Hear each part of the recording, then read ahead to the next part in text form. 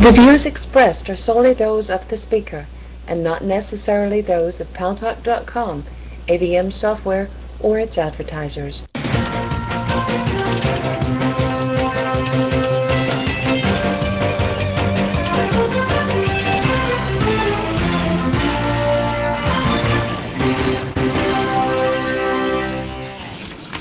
News Talk is online. News Talk Online is a production of Paltalk.com, the largest multimedia interactive program on the internet with more than 4 million unique subscribers. On demand on iTunes and YouTube. And on Gary's blog, www.garybaumgarten.com, where you are invited to comment whether you agree with Gary or not. And I don't agree with Gary a lot. And thanks to our friends on CRN Digital Talk Radio, we are syndicated coast to coast across the United States to 12 million additional households. I'm your fill-in host. That's right. Gary's not here, unfortunately. He may pop up or he might show up. He's looking for a location right now with his air card. But until he does, we're going to kick off the show. I'm your fill-in host, Boaz Frankel. I'm usually the online production manager, but we'll see what happens during the course of the show. And with a little help from Alan, our political analysis from Paltalk, we'll get you through this show and into the weekend. Well, folks, let's kick off the show. First of all, I hope everybody had a good weekend, and we're finally here on Friday. I'll tell you what, I am ecstatic about this upcoming weekend. Why? Because I'm getting my car out of the garage finally. Spent $1,000 on my car, and it better run after spending that much money. Anyway, enough with my own personal problems. Our special guest for this evening is Jamal Dadjani. Jamal Dadjani is the chief Middle East for Link TV. He's very knowledgeable in Middle Eastern issues, and we're going to talk with him about the situation in Lebanon, where where recently the Hezbollah has taken over the Western Beirut neighborhoods. That's a big mess over there right now. But before we get into that, we're going to start off with the rights of Afghani women, women in Afghanistan. Have the rights of women in Afghanistan changed since the ousting of the Soviets and beyond that? Well, the answer to that will come from our guest, Mr. Jamal Dadjani. Mr. Dadjani, I hope I'm pronouncing your name correctly. Welcome to News Talk Online here on Paltalk.com.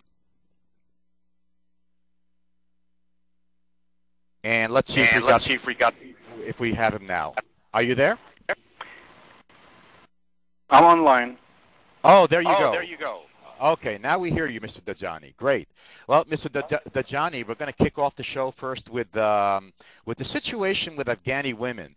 Now, this is an area of the world where Afghani women in Afghanistan have been we're talking about an ancient culture where women have been oppressed according to old customs that really, the old customs that we see in the Middle East apply very much to Afghanistan. Has that situation changed at all since the ousting of the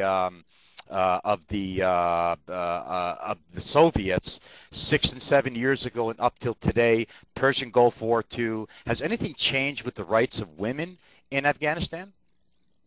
Well, I think what you meant to say is the ousting of the Taliban, because this was the regime where where the woman faced the most oppression under.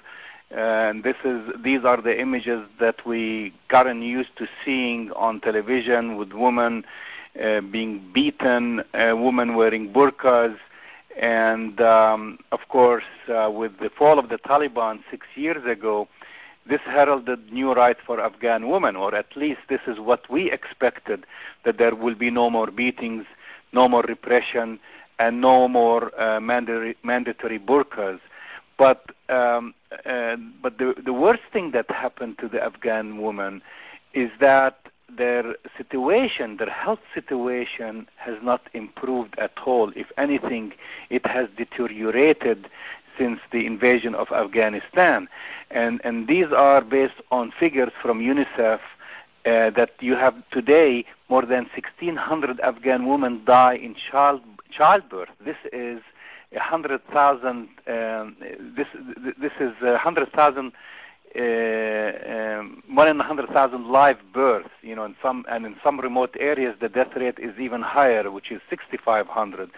So to take this into perspective and compare it to developing countries, 450 deaths that you have in developed country, which is nine. The number is 9 out of 100,000. So the statistics explain, you know, why Afghanistan is considered the most dangerous place on earth for women. And I'm just giving one example about childbirth.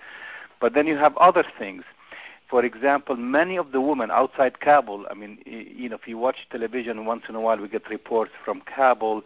Yes, you might see Afghani women freer, and many of them have joined the workforce. But in the rural areas where the government has no control and the Taliban still control these areas, or the tribes control these areas, many of the women are, for example, put into almost like a slave workforce to work in the poppy fields, collecting, you know, the poppy to make opium, working long hours. This almost sounds like China, where they have whole families working in factories, feeding them a handful of rice to make VHS cassettes. Absolutely, and these women, and many of them bring their children with them, you know, to these drug growers or drug dealer